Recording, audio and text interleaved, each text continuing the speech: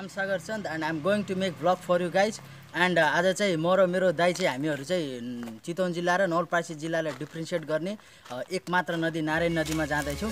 But Narayani जानु भन्दा पहिले हामीहरु त्यो टावरमा जाने छौं हैन, जुन चाहिँ टावर चाहिँ त्यही नारायणी नदीसँग रिलेटेड छ अनि त्यसको फिचर्सहरु पनि म हजुरहरुलाई उही गएर भन्ने छु। So guys watch till the and. I hope you guys will have great time and there you go, keep vlogging, keep supporting and stay tuned guys. Let's go make a vlog guys.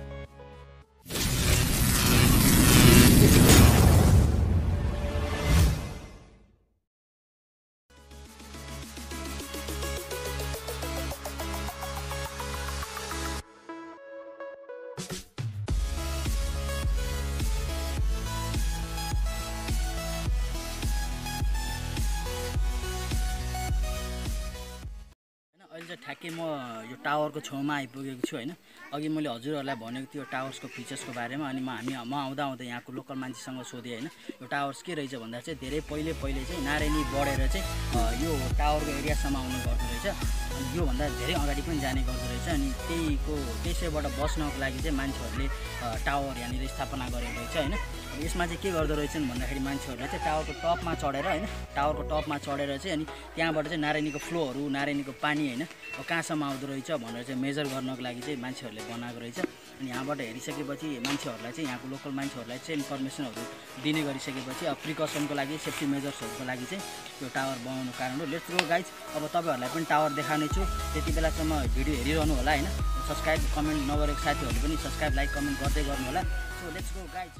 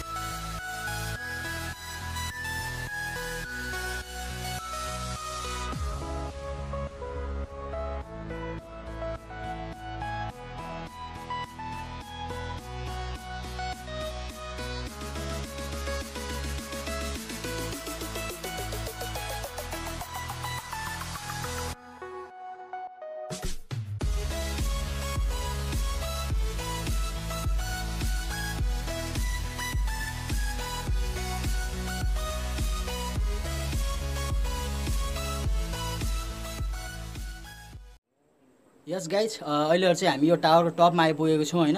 अब एकछिन time weight गर्नुस् 2-3 minute. अब तपाईहरुलाई चाहिँ म नारायणी पुरैको भ्यूज देखाउने छु।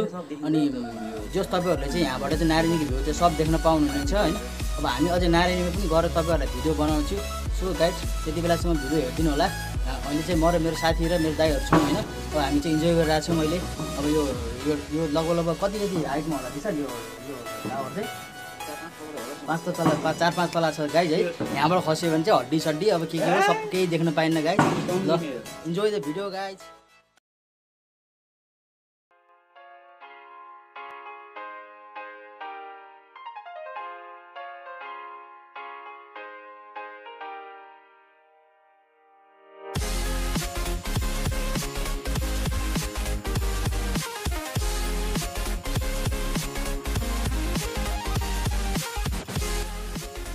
यस guys, अहिले चाहिँ म यो टावरको माथिबाट चाहिँ म तल झर्दैछु। हेर्नुस् कति डरलाग्दो ठाउँ हो हैन। प्रत्येक सिडीमा चाहिँ अलिअलि ख्याल गरेर झर्नुपर्ने। जाला अनि फेरि समातै पुरा तिम्रो पनि राम्रोसँग आइज है, समातेर आइज। यस्तो डरलाग्दो ठाउँ छ यार। पहिला त यहाँ बरु उस पनि थियो यार, अहिले चाहिँ पुरै हटाइदिन्छ है। अब भएछ त आजभोलि धेरै मान्छे पनि आउँदैन कि, त्यही भएर यो राम्रोसँग मेन्टेन नभएको यार। कस्तो डर लाग्यो त नि, जुत्ता चिप्लो भएर। अनि यो रायते एउटा डेस्टिनेसन एरिया नै भन्छन् यार मान्छेहरूले। नारायणी छेउ छ। ठिक छ केही छैन। अब हामी जस्तो युवाहरूले चाहिँ अब केही गर्नुपर्छ।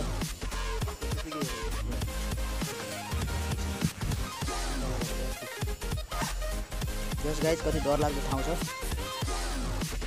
दामी रहेछ यो टावर मन पर्यो। अब फेरि म गाइस तपाईहरुलाई चाहिँ मैले अब सिधै नारायणी साइडतिर लिएर जान्छु हैन। नारायणी पनि भ्यू देखिहाल्नु भयो कि अब नजिकबाट देख्नु होला नारायणी हैन। त्यही हो, अब अघि नै मैले तपाईलाई भनिसकेको थिएँ चितवन र नौपाची जिल्लालाई डिफ्रेन्सिएट गर्ने नदी भनेर यही हो।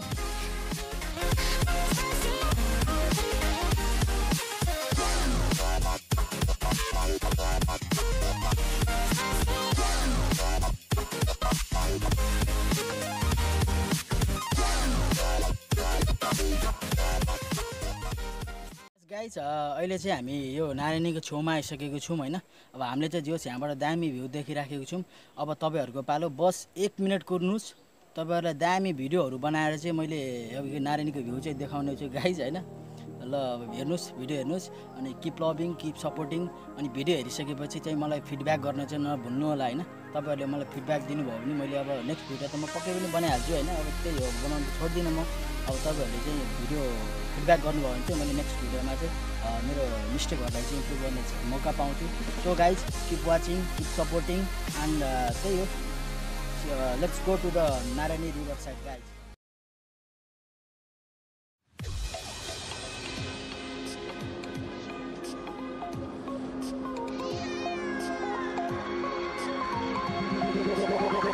Like a Hellcat.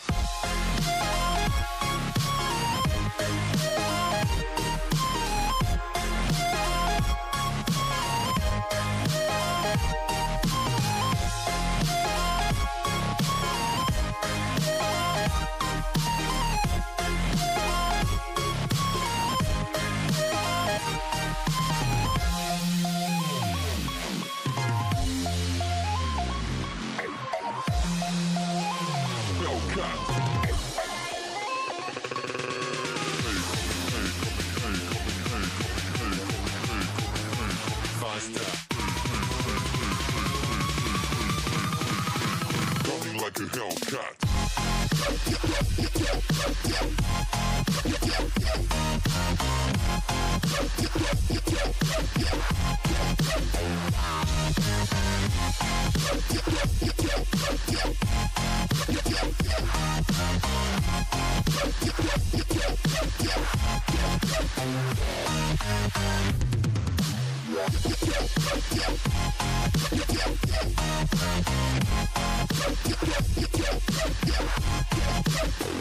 Like a Hellcat.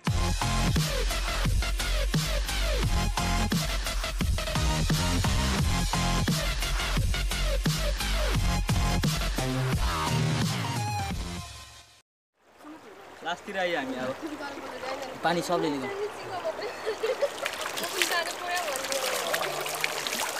चिसो पानीले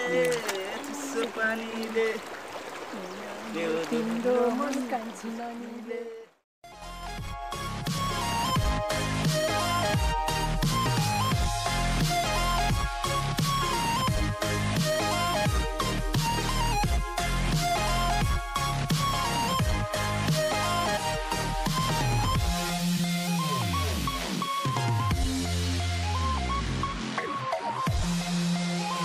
Hellcat.